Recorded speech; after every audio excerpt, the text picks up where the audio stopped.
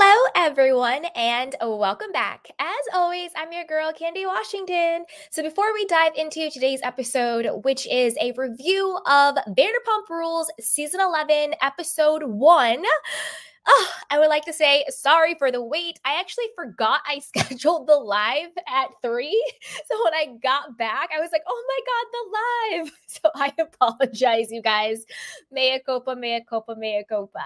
So before we dive in, go ahead and like, subscribe, and share. Dun, dun, dun. So let's get into it.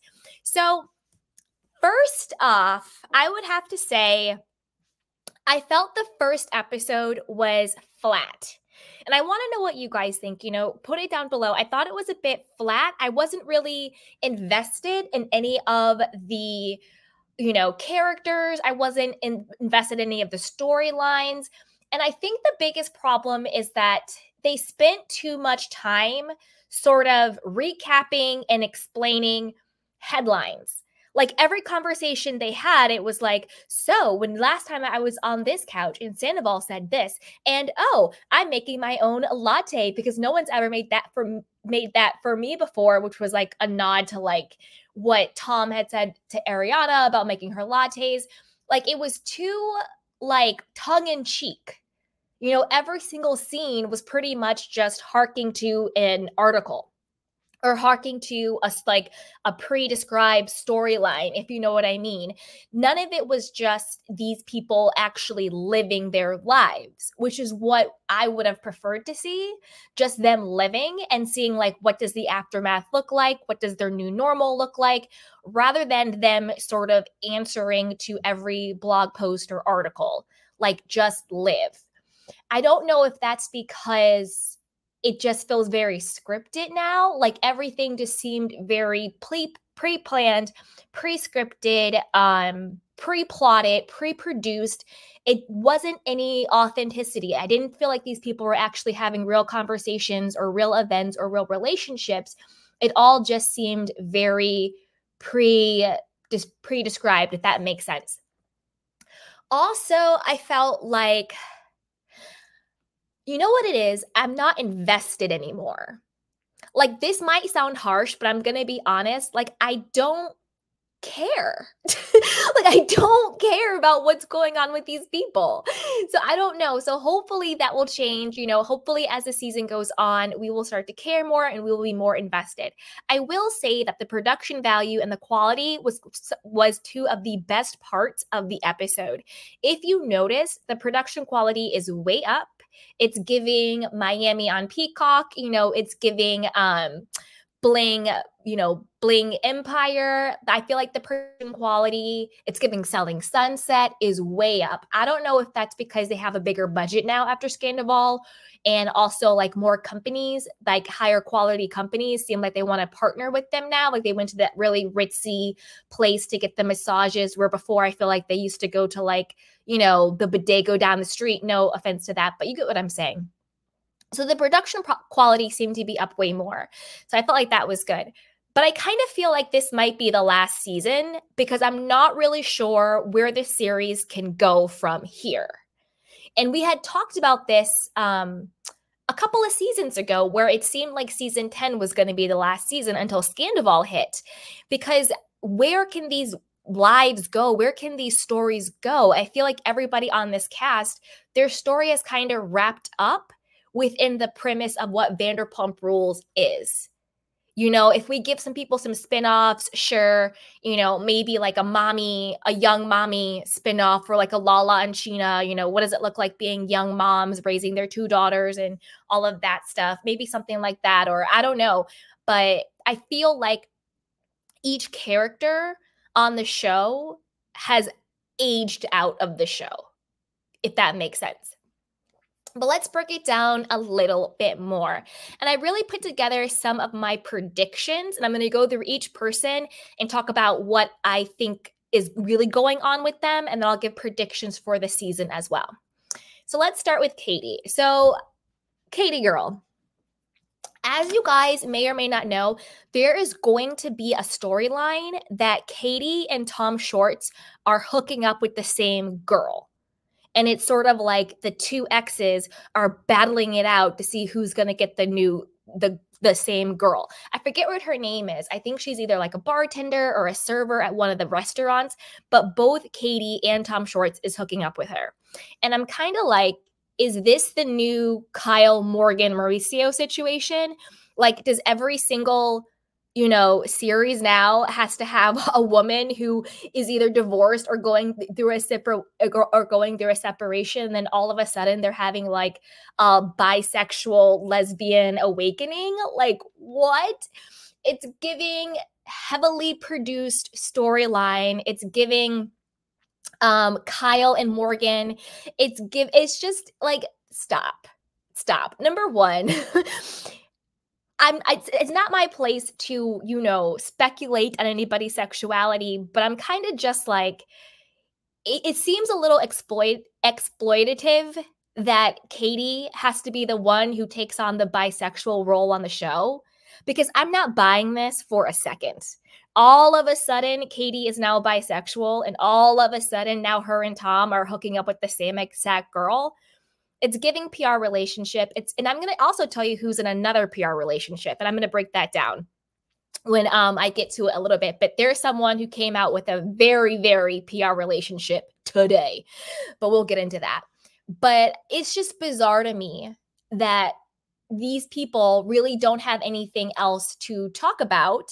And all of a sudden now Katie is into women, but not just into women. She's into the same woman that her ex-husband, Tom Schwartz, is in. And they are going to see Katie make some comment, may the best man win. And it's just like, I want more for Katie. Do you know what I mean? Like, they used to drag Katie for her, quote, weight, when to me, Katie has never been overweight. She's been a normal, healthy person. Just because she doesn't have that stick figure Ozempic look doesn't mean that she's overweight. They've dogged Katie out for her weight for years. Remember, James was like, oh, we're not working on our summer bodies. Are you pregnant? And all this stuff, and calling her fat. So disgusting, so gross. They've dogged her out for her body over years. She was Tequila Katie, when the truth was she was being cheated on, disrespected, and gaslit by Tom Schwartz, when Katie was really just in a very unhealthy relationship. Granted, she participated in that unhealthy relationship. Of course she did, but she was also a victim of that relationship too. You see what I'm saying? But I always wanted it to be Tequila Katie. She's rage texting. Well, maybe she's rage texting her boyfriend of 6 years because he's cheating on her, and everybody seems to think that's okay. Katie is literally the only person who's been cheated on, and people literally act like nothing happened. Nobody ever talks about Tom Schwartz cheating on Katie, and he cheated on her when they were actually legally married, and people are just like, oh, that's just Schwartz. There was zero sympathy, zero empathy for Katie when she was cheated on, and she was an actual wife. You see? So I just want better for Katie. I get it. She may not be the most likable person in the world. I actually do like her. I think she's funny. I think that she speaks up for herself, but she's also an acquired taste. You might like Katie, you might not like her, but I want better for her. Why does she have to get the, 40, and I don't know how old she is, let's say 35 to 40-ish, divorced. Now all of a sudden she's bi? Like, can we stop? We had enough with Kyle. We had enough with Morgan. That relationship blew up in their faces. Anyway, but also with Katie, I think there's going to be Katie versus Ariana this season as well. And I don't think that something about her is ever going to open. I mean, is it open now? I don't think so. They can blame permits, they can blame zoning, whatever the case is. This is what I think. I think that Katie and Ariana really aren't that close of true friends.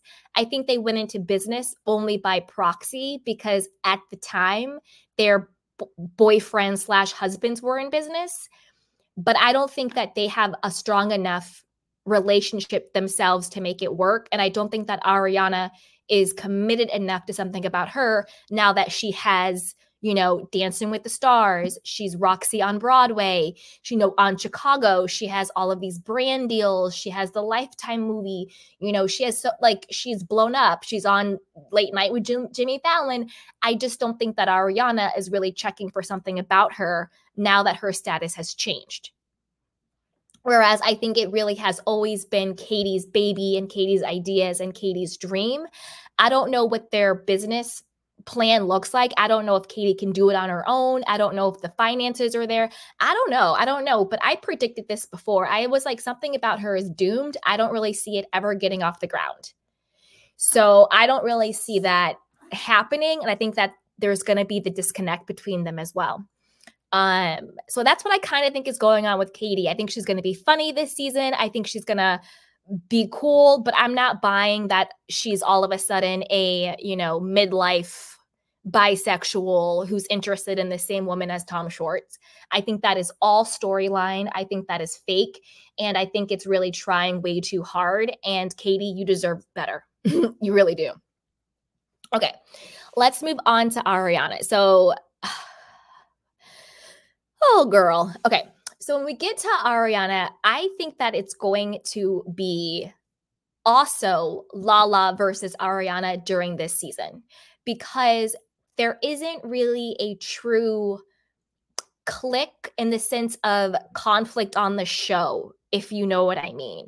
Like we used to have like Stassi versus Kristen or, something like that. Whereas there's not really that dynamic on the show anymore, which is again why I think it might be the last season, because with the current cast, sure, I think it's going to be like Katie and Ariana having a falling out over something about her and they're not really good friends, but it's not that true conflict that we think about when we think about dynamics on a TV show. You know what I mean? We don't really have that. We would have had it if Rachel had come back. Then it would have been Rachel versus Ariana versus the group. That would have been a true conflict of two different camps. So I think that in order to create that conflict, I think that production is manufacturing it. And the way that they're going to manufacture it, it's going to be Lala versus Ariana. That's why we're getting that clip where Lala's like, she's the only person on earth who's got cheated on and now became a god, and all of that stuff going on. I think that is 100% production. When it comes to pitting the two of them against each other, I think it's production. Do I think that's actually how Lala feels? Yes, 100%. And I actually think she's correct. And the reason why I think Lala feels that way is a couple of things. Number one, she was cheated on in a horrible way. Granted, sure, she was the mistress, the side chick, but she's still a human being. And she was still villainized for it, and she actually had a child. And as a person who does not have children, I can still be honest with that there is a difference between being a person without a child leaving a relationship versus someone with a child and leaving a relationship. And like her or not, Lala does have a child with Randall. And what Randall did knocks what Tom Sandoval did out of the park. Tom Sandoval just hooked up with Rachel. And like that's really all he did. Like, I'm just going to call a thing a thing. Tom Sandoval hooked up with Rachel. Okay, that sucks. Got it. Randall has multiple lawsuits. He is allegedly running fraud schemes, allegedly is abusing people, multiple people out here. There might be minors. Like there's layers to this where Lala literally had to flee her home with her child. And still the only thing people can say Lala is, oh, you're a home wrecking whore and all this other stuff. So I understand where Lala is coming from. She's like, look, maybe I was the side chick, but so was Ariana. Tom was in a full relationship. And she's like, I had to flee my home with my child. And I still got it wrecked from everybody. No support. Tom Schwartz is out here going to pickleball with this guy and everybody else is trying to blame me for it. Ariana is in a $2-3 million house with a man that she stopped having sex with a year ago and was in a very fake relationship in, which she even admitted herself, that they were just going through the motions and that he would coach her on what to say. She said it herself at the reunion. And she still gets to live in her cozy $3 million home, as a single woman with no children. And if we're just being honest as human beings, I'm on Lala's side with this. And I don't even have children. I would feel some type of way. So all of a sudden, this one chick who was pretty much just like me, she's up to this like queen goddess standard, but I had to flee my home from my, fiance who has lawsuits and was like allegedly abusing people and defrauding people. I had to flee my home with my child, but yet I'm still only looked at as like a homewrecker. I would feel the same way. So I do think that where Lala stands is understandable. And I totally get how she feels about that. Doesn't mean she's jealous of Ariana. Doesn't mean she doesn't like Ariana. I think what she's saying is, Ariana, like, humble yourself a little bit. Like, you got cheated on. We get it. To be honest with you, the majority of people in this world have been cheated on or will be cheated on at some point. That's why so many people identified with Ariana. The mass difference, why Ariana got the reaction she got, is because people identified with Ariana in a way where they're like, I've been long suffering and I've been scorned and blah, blah, blah. Where when it comes to Lala is beautiful. She has a certain type of personality. She was with Randall, who had all this money and this life and this fame. So I think that when it happened to Lala, people were like, well, you got what you got, blah, blah, blah. And because they're jealous. When beautiful people, because Lala is a beautiful woman, I don't care what anybody says, when beautiful people are, when other people think they have a certain type of come up or they're in a certain situation where they have money or fame, when they fall from grace, the majority of people who aren't secure in themselves revel in it. They love to see a takedown. But somebody that they identify with goes through something, they want to rally them, like, oh, Ariana, like the scorned woman of America, because nobody, and by nobody, I mean like the collective consciousness, not us, because we are critical thinkers who are secure in ourselves. So when people who we perceive as non-threats have something happen to them that we identify with, we tend to hero worship them because we identify with them.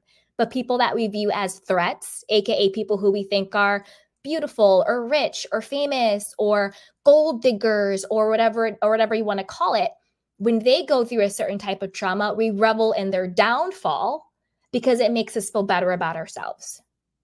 You see what I'm saying? So I agree with what Lala is saying on that.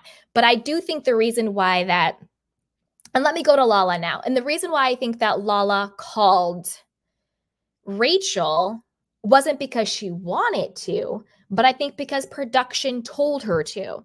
And Lala was just doing what she was told, and she wants to keep her job, and wants to keep her job. Okay, hey, Miss T, what's up? She goes, is Lala being hypocritical? She did not want anybody to talk to Randall. Is it okay for her to talk to Rachel? Yes, and I'll break down why that is, in my opinion. It's not hypocritical because it's apples to oranges. If Lala reached out to Tom Sandoval, then yes, it would be apples to apples. But she reached out to Rachel. If that would be the same as if Ariana reached out to one of Randall's side pieces. Do you see? Because in this situation, if we're saying Lala is Ariana, then Randall is Tom Sandoval, and Randall's mistress would be Rachel. Also, I think it's very, in my opinion, I think that the only reason why Lala reached out to Rachel was because production told her to. It was a very scripted call. It was very, like, it seemed to me, and it was also during that time when Rachel, it wasn't sure if she was going to come back or not come back. And I think production wanted her to come back. but they wanted her to have an ally. That's why Lala kept saying, oh, at the reunion when she said, well, if I go against Tom, then I won't have anyone. I think production is the one who picked up on her saying that, said, hey, Lala, you've been called a homewrecker. You've been called all of these things. Like, I bet you could help her out. Why don't you be the one to reach out the olive branch? Because you also notice when they were at their little girls' dinner, when Lala brings up contacting Rachel, Katie's response was so like, I don't know what the word is. Like, she already knew it. Like, oh, and she had the little like,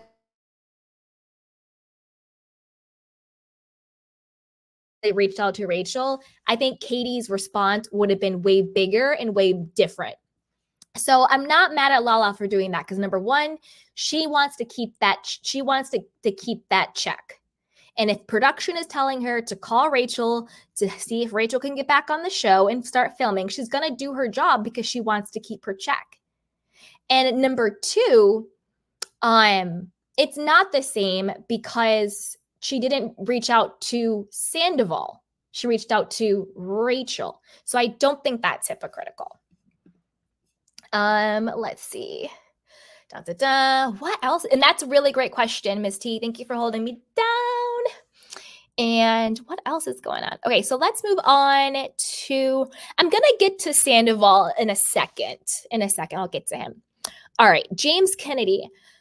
Boring. Ugh, boring. I don't really know what his role is going to be on the show. You know, it's sort of like him and Schwartz now are really good friends, but like they weren't ever good friends like that. He was always up Sandoval's butt.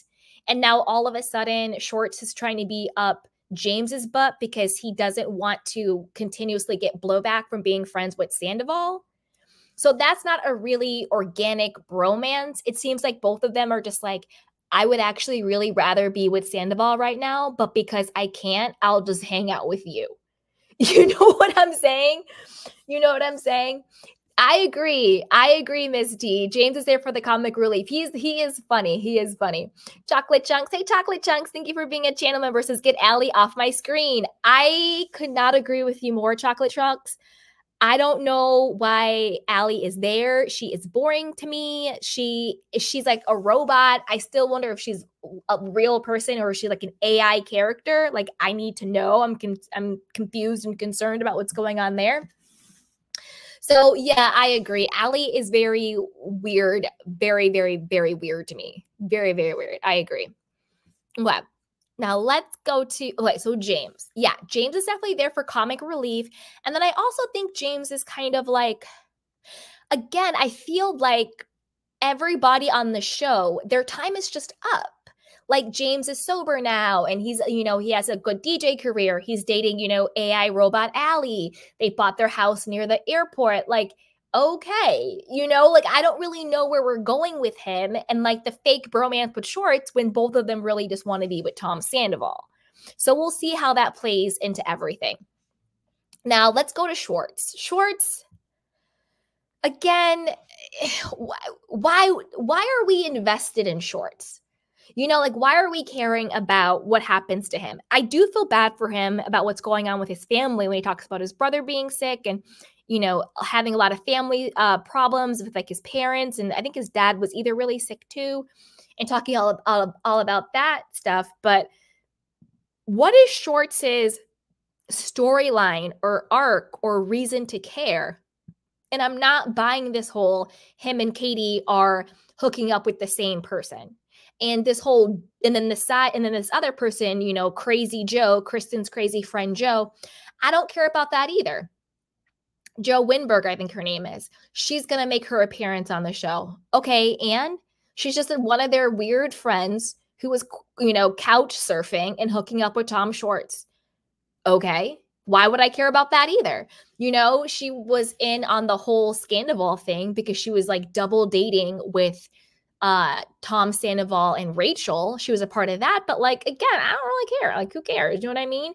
It is what it is. And he's still making excuses and not taking any accountability. So Sandoval, man, like, you know, you really threw me under the bus and you used me and blah, blah, blah. And like, I can't be associated with them anymore. It's just like, he's still not saying, I made all of these choices.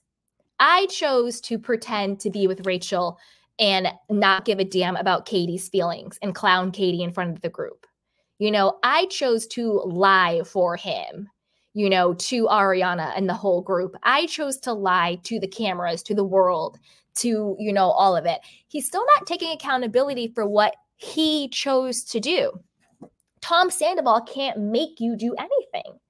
These are all the decisions you made, you know? So, yeah. Sorry, one second. Yeah.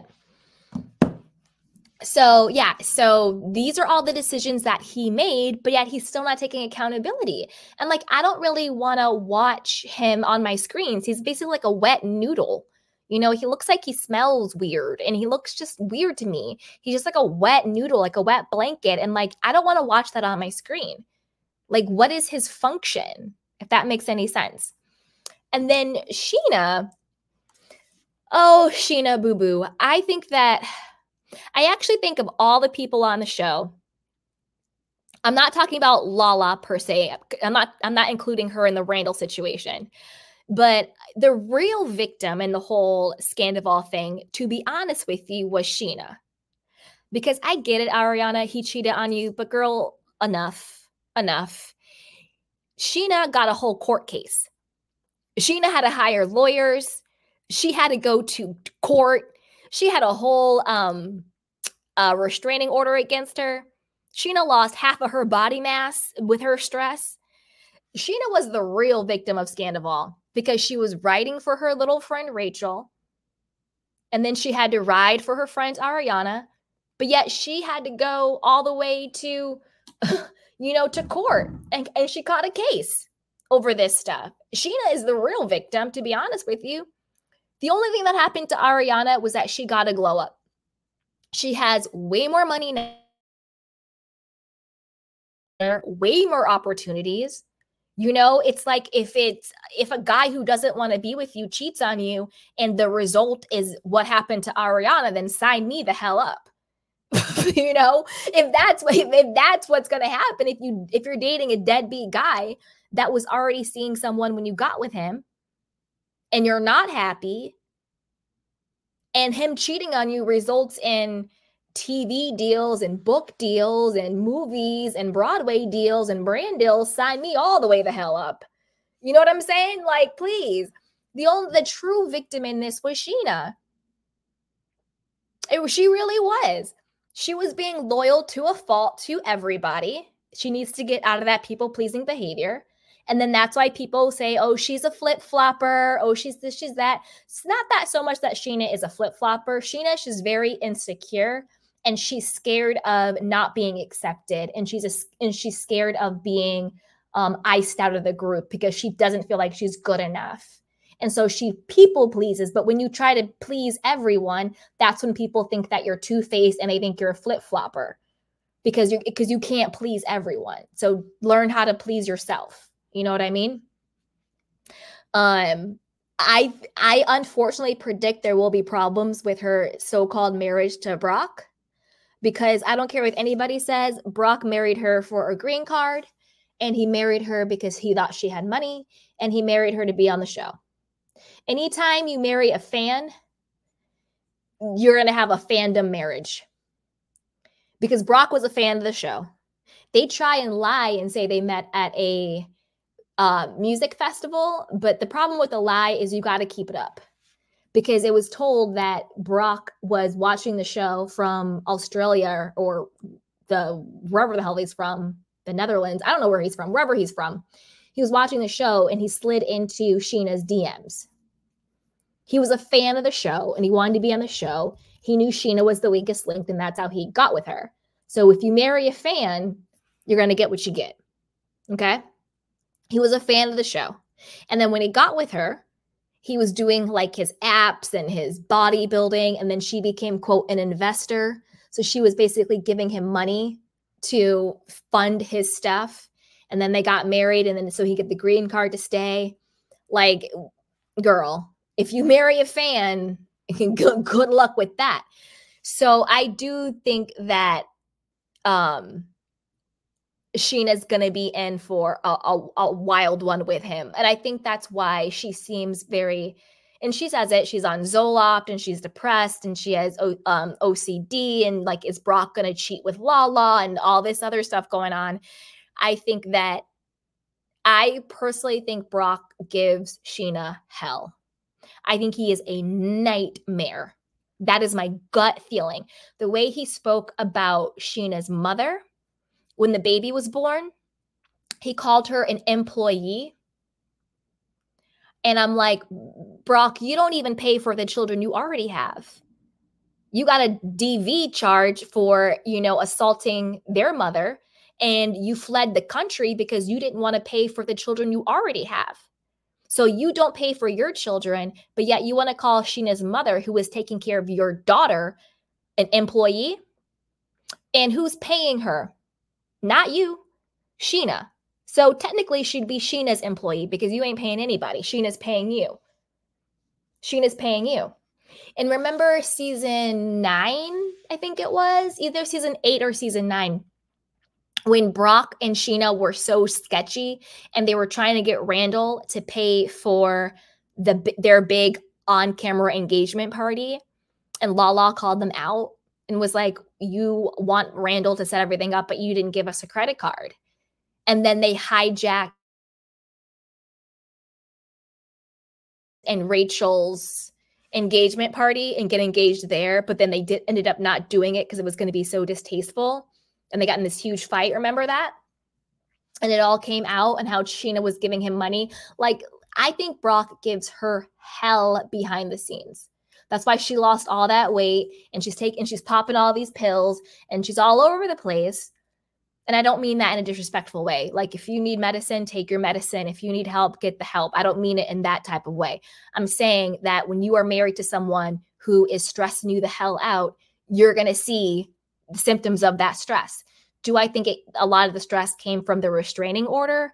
Yes. Do I think that's the only cause of Sheena's stress? No. I think Brock gives her hell. I don't think he really helps that much. I think that I don't know. She just seems very on edge. The fact that she literally said on camera, one of the reasons why she's taking Zoloft is that she's worried that Brock is going to cheat on her with Lala. She said that on the show. That right there shows you where she is at in her marriage with him. And I don't know. He just seems, I think he puts on a good front. But I think like any snake, they always shed their skin. And like any person who's wearing a mask, it always slips. I think he gives her hell. And I think they're going to have a lot of problems in their marriage. That's just what I think. What else is going on, you guys? Oh, let's talk about Tom Sandoval. So apparently Tom Sandoval has a new girlfriend. But is this real, or is this another PR relationship? Let's dive right on in. So this is according to BravoTV.com. It says Tom Sandoval shares a kiss with a new flame. Did Tom just share major news about his love life? Get the details.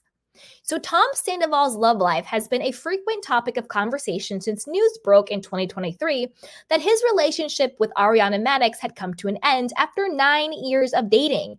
The Vanderpump Rules cast member has sparked some dating rumors following his split, but did he just launch a new relationship on his Instagram stories? Find out who Tom Sandoval has been cozying up to as of late and see photos of the two together. So, who is he dating? Just a day after season 11 premiered on January 30th, Sandoval spent some time at the bar he co-owns with Tom Shorts, aka Shorts and Sandy's. Sandoval posted a video on his Instagram stories featuring him dancing with a few friends at the bar while music played along in the background. He tagged model Victoria Lee Robinson in the post, though there were others featured in the video as well. However, at the end of the story, Victoria embraces Sandoval and she gives him a kiss on the cheek. Victoria also posted a photo of her sitting side by side with Tom Sandoval and the Most Extras frontman on her page. She is wearing a striped short sleeve t-shirt in the photo, while Sandoval has on a dark tee and a multicolored beaded necklace. Victoria tagged Sandoval in the story, and Sandoval reposted the photos on his own Instagram page. Sandoval has yet to publicly share whether the two are an item or not. So he says he's ready for a relationship. Shortly before Sandoval shared some PDA with Victoria, he appeared on the Viall Files podcast to discuss all things Vanderpump Rules. In addition to talking about season 11, Sandoval and fellow guest Tom Schwartz opened up about the latest in their respective dating lives. While Schwartz noted that he doesn't want Tom Sandoval to set him up, Sandoval revealed that he is open to finding love. Am I ready to protect somebody's heart? Sandoval said on the cast.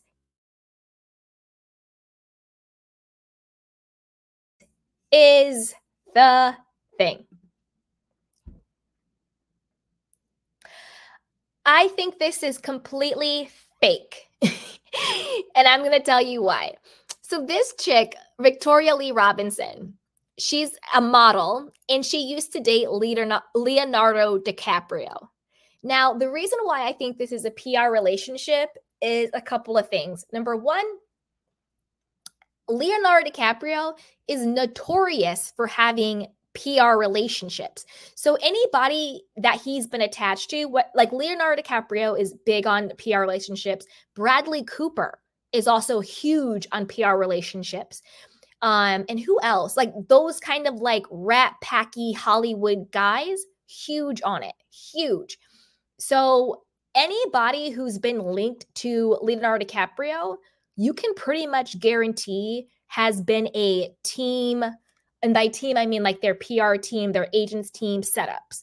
So if she dated him back in 2016, then she's clearly game for these type of come up relationships. You see what I'm saying? So to me, that's a red flag. Maybe it's real, you know, I don't know. Maybe they met somewhere, I don't know. But it's just a red flag to me that she has been linked to Leonardo DiCaprio. Because Leonardo DiCaprio also used to date Gigi Hadid. And Gigi Hadid is now dating Bradley Cooper, right? And they go public all of a sudden now that it's award season, Oscar season. These type of celebrity forever bachelors, also George Clooney used to have a lot of those too. These sort of like forever bachelor guys, you know, until they get like in their 60s, like a George Clooney finally marry somebody or whatever. But these sort of like forever bachelor A-list guys, anytime they have a new project coming out or anytime they have like award season, just in the society we live in, you know, conservative or liberal or not, just the undercurrent of our consciousness as a light when they are in a relationship or a marriage. It's just how it is. So that's why usually when these guys, also Chris Evans used to be like that too, but then all of a sudden he married this really, really young girl. But that's for a whole nother episode. But if you just do a little bit of a digging, all of those types of guys, they're usually always single until they have a project or award season. I called it with Kyle and Morgan. I'm calling it with this. Tom, even in this photo, doesn't even look like he believes it. Look at his face. He doesn't even look like he believes it. I think this is reputation rehab. I think that Tom Sandoval probably knows this might be the last season of Vanderpump Rules or pretty much coming up upon that. He wants more, you know, gigs. He wants to, you know, rehab his reputation. He went on the Viall Files, and we'll do a breakdown of his whole interview on that. But he went on the Viall Files just being a big weirdo and, you know, all of that stuff, still blaming everybody but himself for his situation. So I wouldn't be surprised if he does sort of want to rehab his reputation. And then this model chick, I mean, if it was 2016, which at this point was 7 years ago, she dated Leonardo DiCaprio. We haven't heard anything from her since. I'm pretty sure she probably wants a bump back into the spotlight because now we're talking about her. Now we know who she is. Like, we wouldn't know who this person was if it was not for her tagging and talking about him in the photos. So I think this is PR. Are they smashing? Yeah, maybe because it's fun. But I don't think that they met organically. and started a relationship. I think it was one of those things where her agents probably wanted to see if they could get her back in the spotlight since she's been out of it for 7 years. And I think that he wanted to be seen within a quote healthy relationship with a cool girl and, you know, rehab his reputation, because I bet he wants to get into acting more. I bet he wants to get into more music, maybe more spinoffs and all of that stuff. And he knows he needs to change his reputation in order to have that happen. So am I buying this relationship? No, because it doesn't look real. He looks like uncomfortable. She looks uncomfortable. Also, timing. Is it a coincidence? I don't believe in coincidence. I believe in conspiracy. Go grab a t-shirt down below. Also, I don't think it's a coincidence that they choose to go public and tag each other the day of the premiere of the first episode of season 11. You know, I don't think that relationship timelines are that, you know, convenient that all of a sudden they decided to go public literally the day of their premiere. Usually that's very like timing, that's marketing, that's advertising, you know? So do I believe that? So do I believe it? No. I want to know what you guys think. Put it down below. You know, do you think he's in a real relationship with this woman? She's beautiful. I will give her that. She's gorgeous. You know, she really is. And hey, if you could hook up with Leonardo DiCaprio, I would. I would hook up with Leonardo DiCaprio, Bradley Cooper, Chris Evans. Like, yeah. I mean, don't tell my partner, but yeah, I totally would. So, girl, get it. I would not hook up with Tom Sandoval. But if she hasn't worked in 7 years, she might have to do what she has to do. You see what I'm saying? So she might have to do what she has to do. So put it down below. Let me know what you guys think. So with that, let's take some of your candy cane questions and comments. And I'm going to drop the link in case anybody wants to come up and chat with me. But yeah, that's kind of how I feel about it. And then I did watch Beverly Hills, and I do want to do a recap of Beverly Hills because I have some good stuff I want to talk about with that. And too. But let's take some of your candy canes questions and comments. Hey, Chocolate Chunks. Chocolate Chunk says, oh, can you guys see it? Wait 1 second. Hey, Natoski. Chocolate Chunk says,